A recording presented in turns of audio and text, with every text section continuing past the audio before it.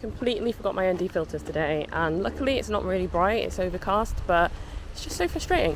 I have so many different sets of ND filters for my Pocket 2 from ones that I've reviewed. You'd think that I would just keep a set in my bag, right?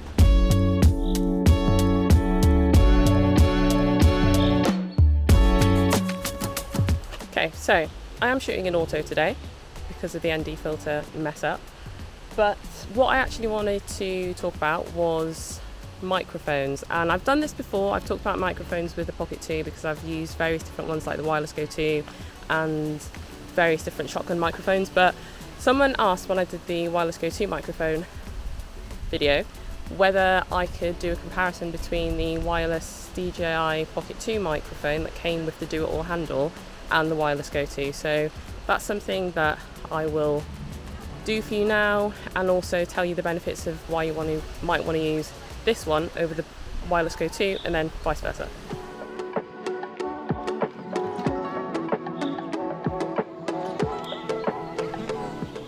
So one of the biggest benefits of using the wireless transmitter that comes with the DJI Pocket 2 creator combo is the fact that this is all you need, as well as the Do It All handle obviously, but this is all you need. You don't need any extra cables to connect anything and then a receiver or anything like that, because the Do It All handle is the receiver. But that's it, it's literally just this. And the other great thing about it is the fact that it's got this link button on the transmitter, and when you're far away from the camera and you're recording yourself or recording someone else, you can press that button and it will start and stop recording, which is really handy. So it works as a remote shutter as well as a recorder, microphone. So also really handy if you wanted to use this instead of using something else.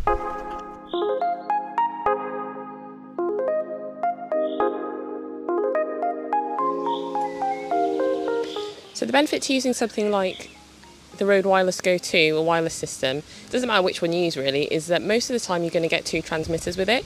So if you were filming yourself and somebody else, or just two other people, then it means that you can have two tracks and you don't have to worry about having both speakers on one microphone or one channel. So you can split out the first receiver, the first transmitter and the second transmitter to record on the left track and then the right track respectively.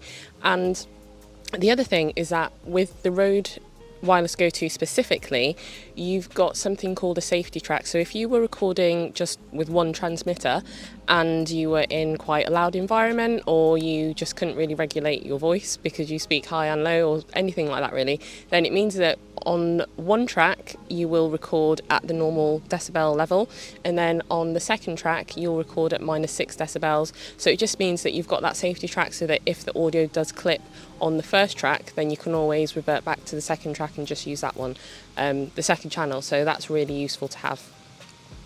So yeah, this is the audio that's coming from the Rode Wireless Go 2, and I did forget to put the furry windshield on the transmitter, the DJI Pocket 2 transmitter, because I actually can't find it, but I put it on this one because it is windy after all, and so hopefully it's cutting out a lot of the wind and you can hear me pretty clearly. So yeah, audio from the Rode Wireless Go 2.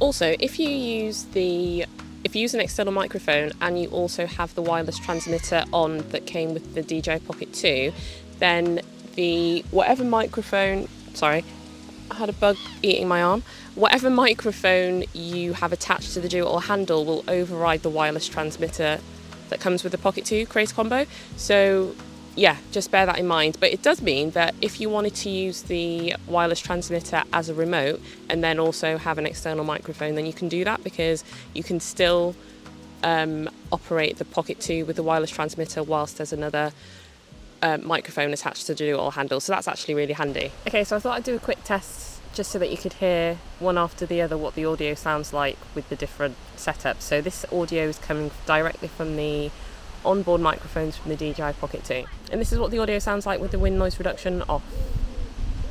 This audio is now coming from the Rode Wireless Go 2, and it's got the fluffy windshield on it because it's also quite windy. And now this audio is coming from the DJI Pocket 2 wireless transmitter that comes with the creator combo with the Do It All handle.